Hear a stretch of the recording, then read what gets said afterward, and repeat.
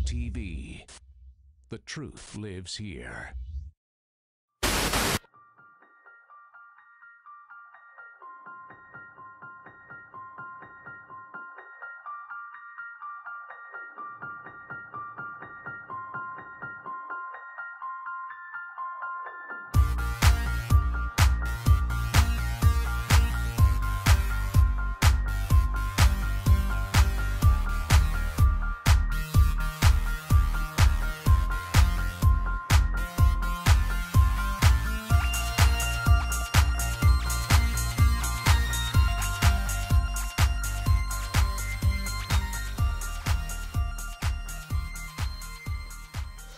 Hey guys, it's Instant Classic 9 from Forgotten Fangs. I'm here with Mr. Jack Helmuth.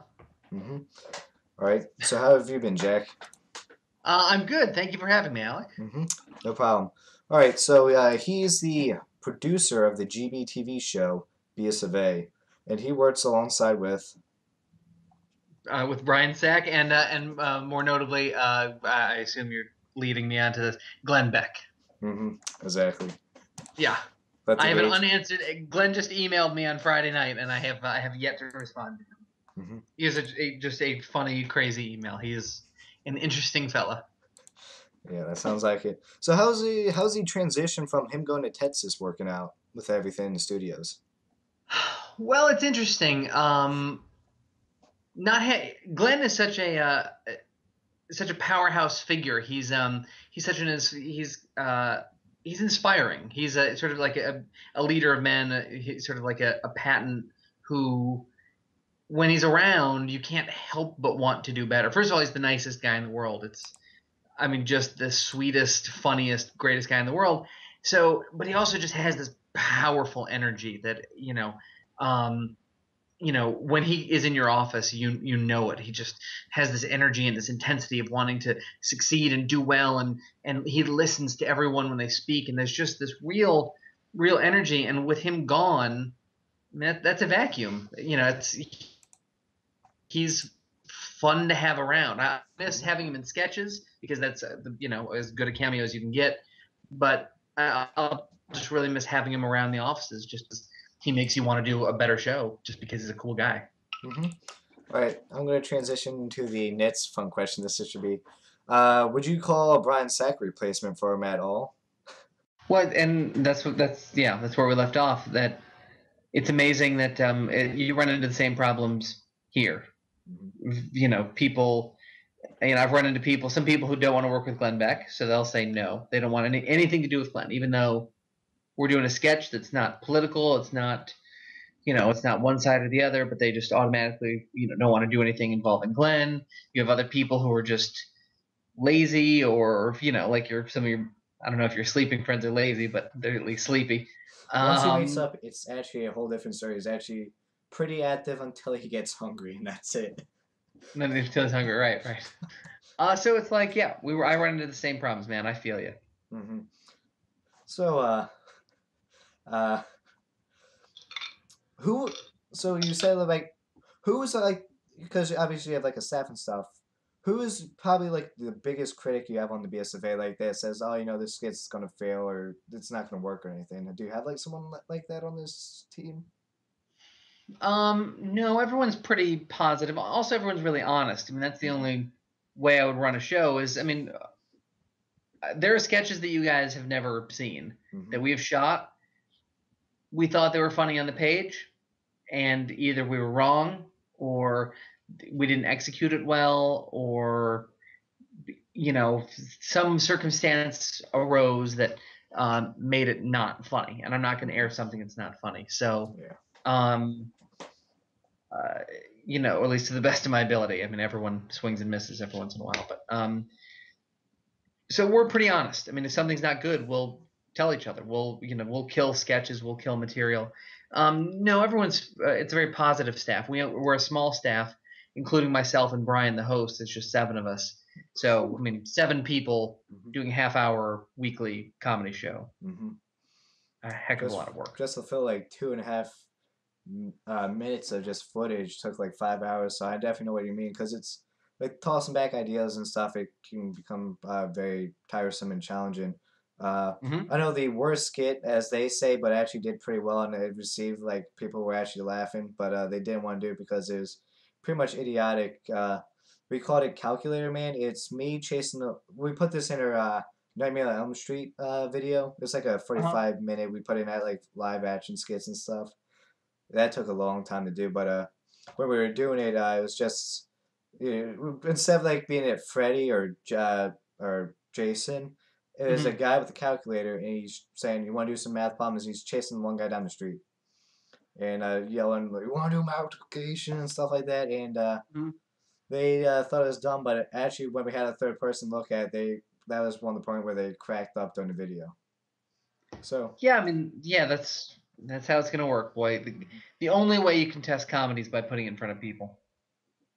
I learned stuff from I had my own TV show in college, so I've been putting material up in front of audiences for almost 20 years. Um, that's a long time, and that's the only. And I still to this day, audiences will teach me things that I didn't know. They will surprise me. "Oh, you like that joke, really? Because the funny joke is the Mhm. third one, and that didn't get anything. You like the first one, the easy joke, the fart joke, really? Okay, I guess." And you just always learn. Audiences will always teach you. It's one of the most exciting things about comedy. Mm-hmm. That really is. Uh, hmm. Got a pretty good question over here. Yeah, so here's a good question. I took a little time to do this, and like as I was like telling you about, like if there was anyone that like really inspired you, and you obviously said the one person, and was there like a favorite TV show you used to watch back in the days that you would like to say, if I could become a writer, I would like to write for this show? Was there ever one? Um, hmm. I mean, Late Night with David Letterman was always my dream, but I think everyone who gets into comedy wants to go and work at Saturday Night Live. I mean, Mm-hmm. that's the gold standard. Whatever you think of it now, um, everyone has their generation. Mm-hmm. So it's like the first cast with Aykroyd and Bill Murray and Chevy Chase and all those guys. John Belushi. Some people will say that was the best, and my generation will say, oh no, it was the Mike Myers, Dana Carvey, Phil Hartman group, David Spade, Chris Farley. That was the funniest. And some people say, the Will Ferrell era was the funniest. And everyone just has such ownership of that show that, and everyone has an opinion of it because it's such a cultural force. And that's Mm-hmm. if you're in comedy, you want to work at Saturday Night Live. So that's what I always wanted to do, and I worked at Saturday Night Live for 3 years. So Mm-hmm. I guess that worked out. Mm-hmm. Because 97 and 2000. mhm. Those are good years. Yeah, definitely. My two best friends write for the not my two best friends. Two of my close friends from college Mhm. write all the WWE. I know the Really? two writers who do all the WWE. Seriously? A kid who Shit. came from a farming town in way upstate New York up by Mhm. Lake Ontario. We have a corn festival every year. That's how small my little town was. My graduating class was 69 kids. Super small school. Mhm. By the time I was 22, I worked for Jay Leno, Conan O'Brien, and got a job at Saturday Night Live. That's cool. A little, I'm nobody. The reason I got those internships is because I applied. Mm-hmm. That's true. Mm-hmm. Definitely. So, go back to that with the college stuff. Hmm. We did a Facebook conversation before this, and I was talking about how you did like a game show in college, so, like where you reviewed games and you got like a game a week or something to review. Oh yeah, that was awesome.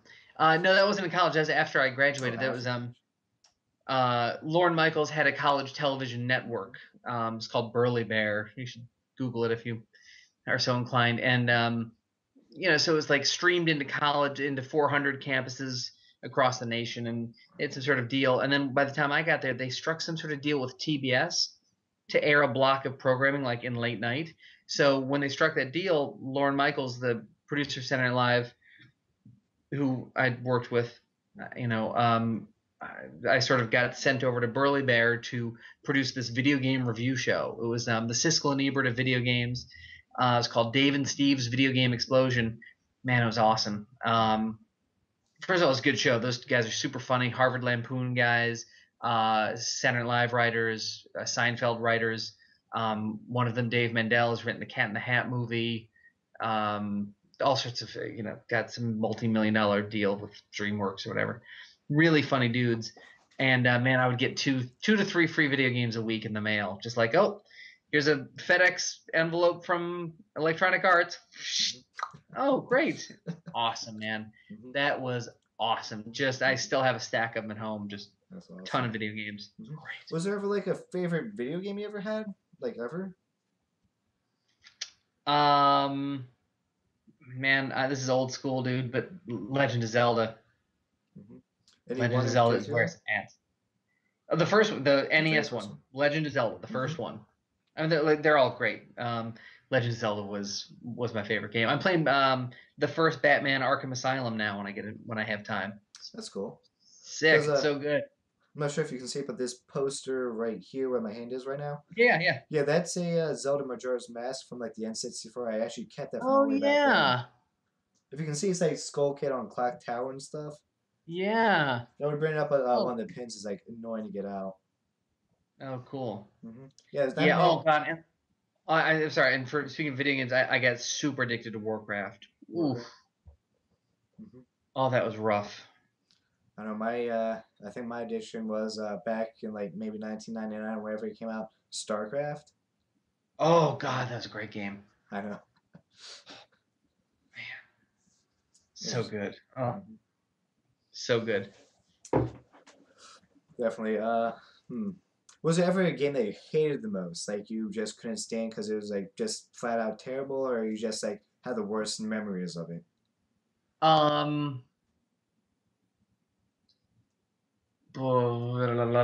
I've played a ton of bad games.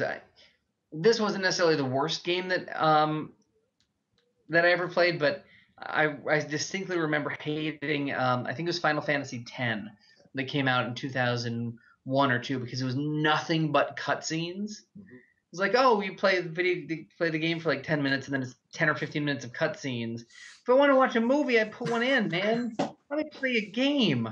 So, and then you couldn't skip it. Like you're just pushing the buttons and stuff. And again, this is like 2002, so I think maybe you're allowed to skip more cutscenes than maybe you were back then. But just let me play a game. God. I got a question. Have you ever played Metal Gear Solid at all? Played what? Metal Gear Solid.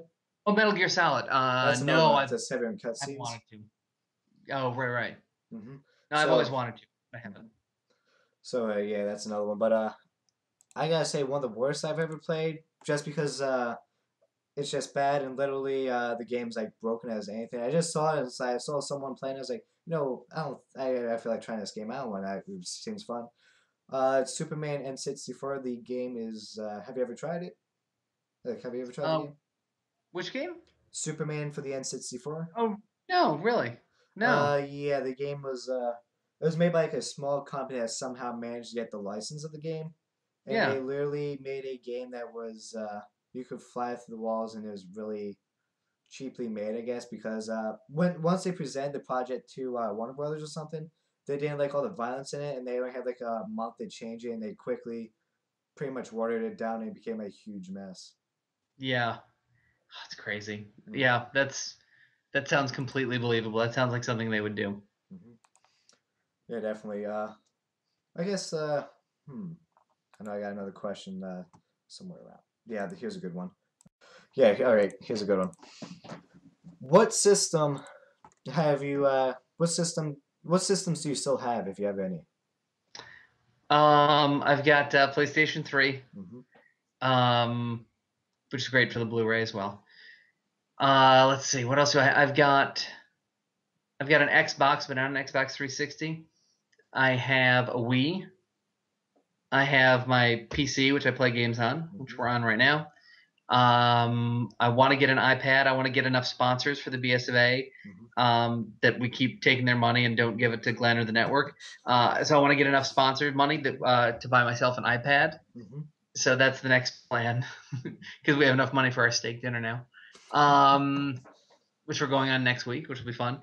Let's see. I think that's. Oh, and I have an old NES, but it's not hooked up right now. Oh, and I have the like 3 or 4 years ago, my manager got me the old Atari like the new Atari, but with all the old games, like the Atari bundle for $40 or whatever, which came preloaded with 70 games or something, sort of That's like cool. super old school, like when I was a 5-year-old type of stuff.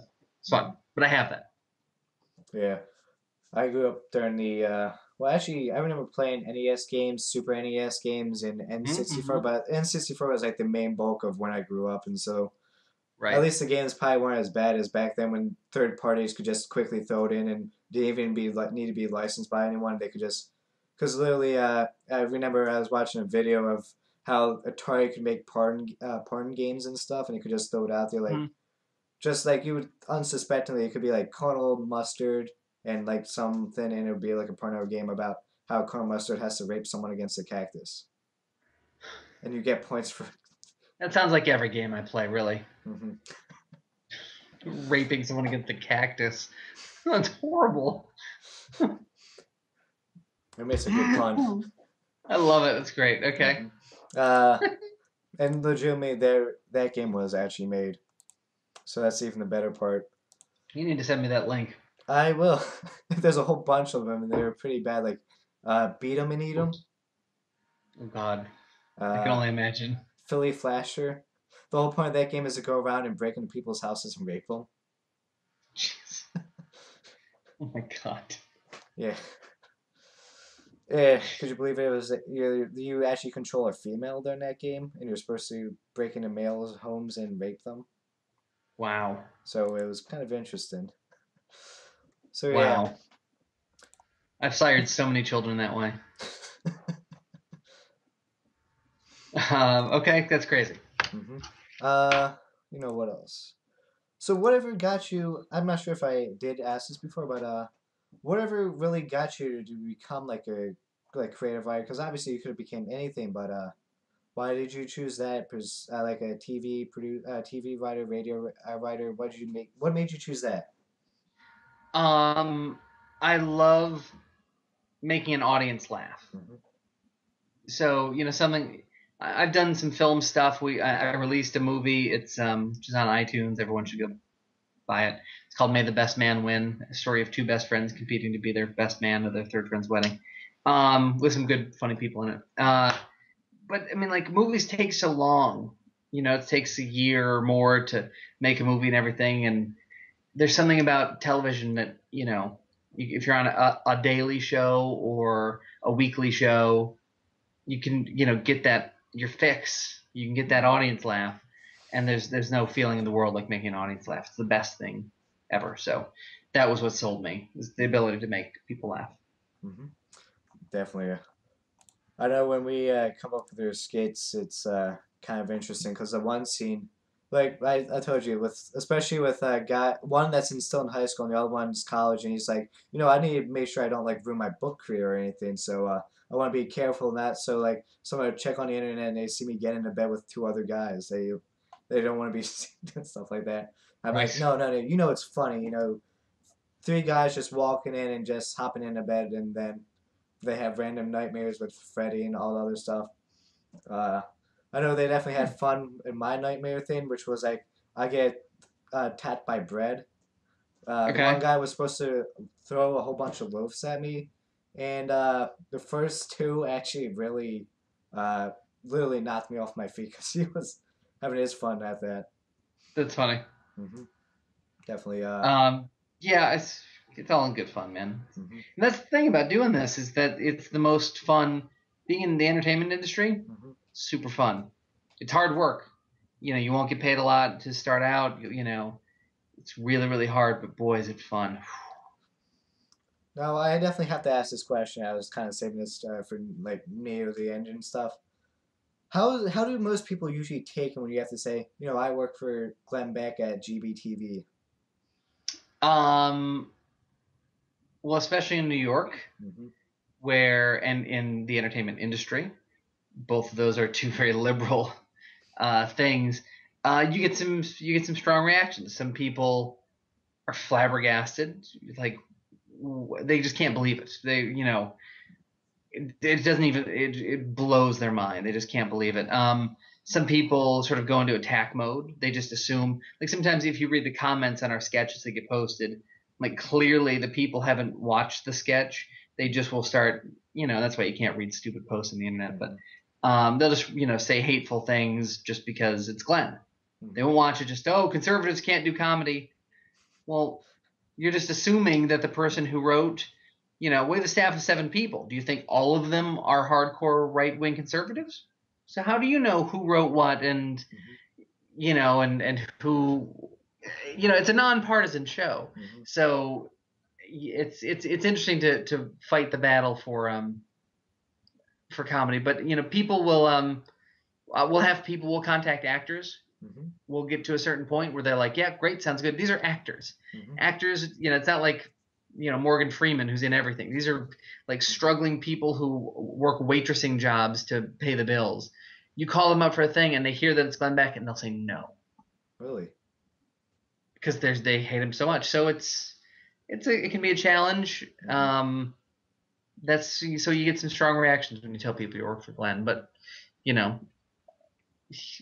there's no one who treats his employees better. No one who treats people better when you're with him. So people can think whatever they want. Glenn is going to be all right. Definitely. I know it's kind of hard, especially being especially like 18 and like saying like, oh, I subscribe to like, because I subscribe to GBTV and stuff, and like when like say like stuff like like history facts, like kids that are like in U.S. history right now, like, what, I never learned about like Black Tom or anything and stuff like that. I'm like, well, it's like all this stuff. Like, where'd you get this from? I go, the internet on GBTV, and they say, oh, who is hosting? I was like, I just keep ducking the question because I don't want to say that, because once you say that, it's like, well, that's an incredible resource. You can't say stuff like that.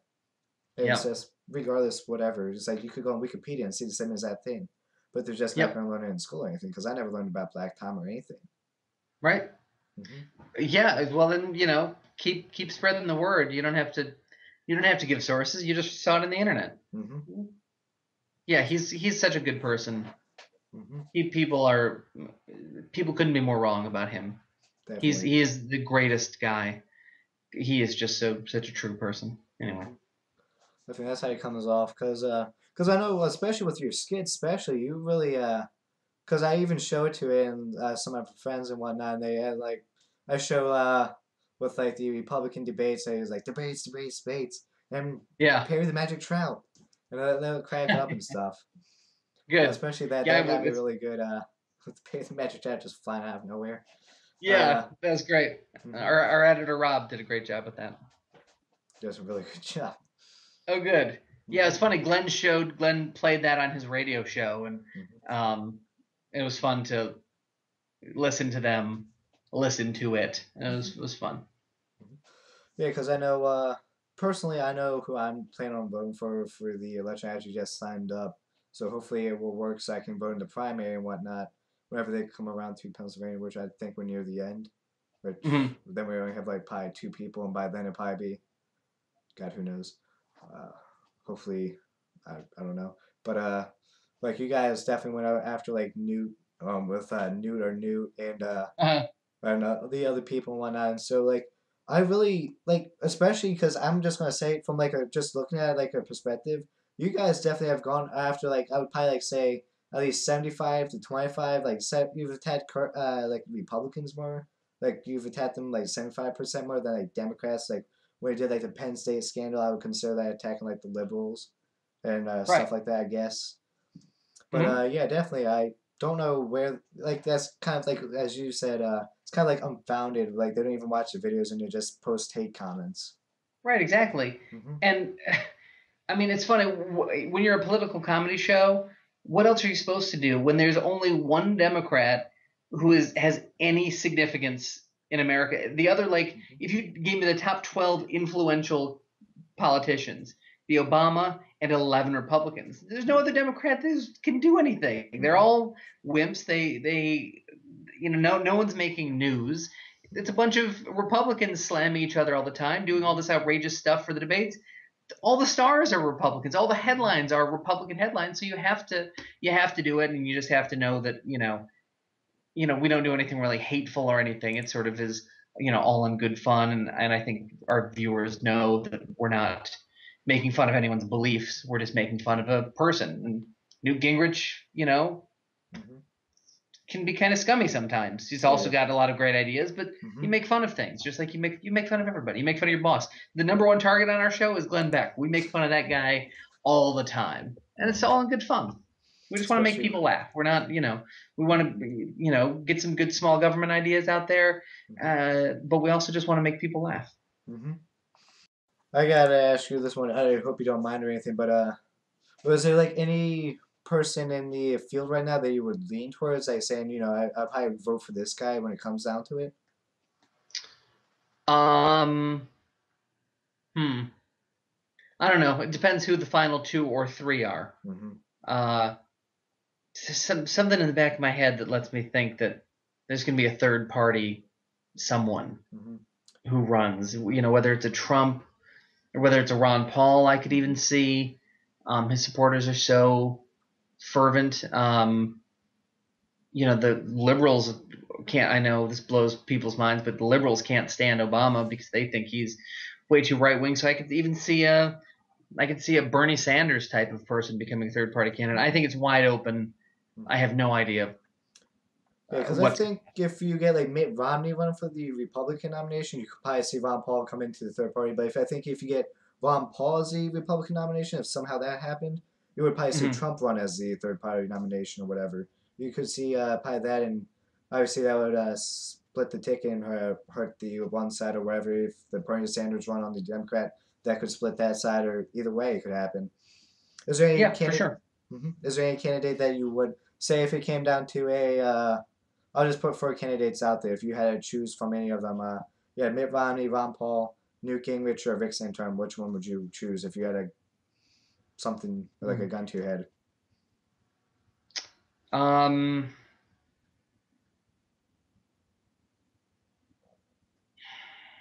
I guess I'm a little bit more of a. There's part of me that would vote for Ron Paul. There's a part of me that would vote for Romney. I think he's, I think he can be kind of boring, but I think he's, I think he would do a pretty good job. I do think he's flip-flopped for political convenience, which a lot of politicians do. I could vote for either of the two of them. And Gingrich has some good ideas at times, so that's tough. I wouldn't vote for Santorum, but the other 3 I would. All right, sounds good. What about you? What about you? Probably definitely not the most popular when you say it to people, but I probably favor Gingrich. I like him because I think his platform sounds the most honest when it comes up. Because I mean, as he started out, he was going with the positive campaign. It really wasn't. He still hasn't got into like the sludge or what the super PACs have been doing. But True. With what he did in New Hampshire, I don't consider that, as some people have said, like the dark side of Newt Gingrich, comparing what he's done to like Mitt Romney by like Wall Street Journal's standards or whatever. I think it was Wall Street Journal. That's someone's record. I mean, it's not dirty. Once I log into AIM, the first thing that comes up, Newt Gingrich. It has like a dark photo of him going like this to like the camera. And it's like the dark side of Newt Gingrich unleashed. Right. Lovely. Boy, what a flame out. I mean, a month ago, he was like, he seemed unstoppable. It's unbelievable. Anybody but Romney. Boy, no one wants that guy. Seems like it. That's who it's going to be. Somehow this went from learning about you to a game show, now to politics. I know, right? Interesting comment. Yeah. What else do you want to know from me? Because I actually have a baby. I have to. All right. I'll end off with one last question. Actually, my one friend wanted me to ask this to you, and he said because he's actually going to college to become a creative writer and stuff. So he wanted me to ask you this. He said, if there's anything you could go back and redo, what would you do? And like becoming a writer, if you could make any decision again, what would you do? Great question. I would. I'm really glad that I had the education that I did. I went to Syracuse. Like I said, I got a television, radio, film, writing degree, but I took a lot of classes because you got to have 120 credits to graduate. A lot of liberal arts classes, so your history and your English and your literature and whatever. And I was so glad that I did those classes. I didn't necessarily care about the grades because going into TV, not a lot of people really care if you got a 3.0 or a 3.4 or whatever. They don't care. But I actually learned things in those classes. I was always grateful for. If you want to be a writer, you need to read. You need to know stuff. You need to be able to make references. You have to be able to know, who a historical figure is. Especially in comedy when everything is sort of you're making references. So I was always glad for the education that I had. But the one thing I would do over is write more. Everyone who says they're a writer doesn't write enough. Like, oh yeah, I'm a writer, and no, but no, I'll play Skyrim. I'll write tomorrow, and that's a month later. You're like, oh, I'm 80% complete. I've done too much of that in my life, and I wish. I think for the ability that I have, I think I potentially have or do have or whatever. I should have written more. I should have more finished screenplays. I should have more material ready to go. And that was the thing that Jay Leno told me in 1994. He said, I said, what was the one thing you would tell any writer? And he said, well, I saw this in the news. Write.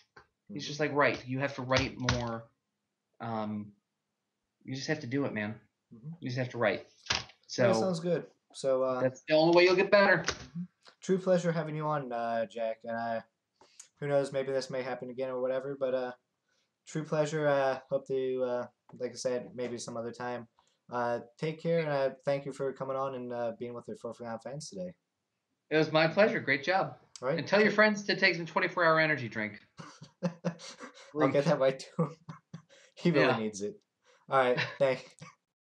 Hi, I'm Brian Sack, host of the BS of A, and I wanted to tell you about our exciting new season. But instead of just telling you, I thought, why not show you some highlights? Take a look. Hi, I'm Brian Sack, host of the BS of A, and I wanted to tell you about our exciting new season.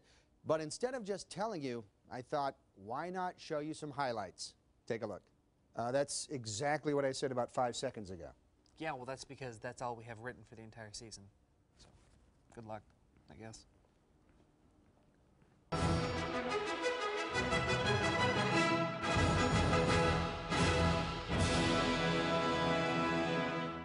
GBTV. The truth lives here.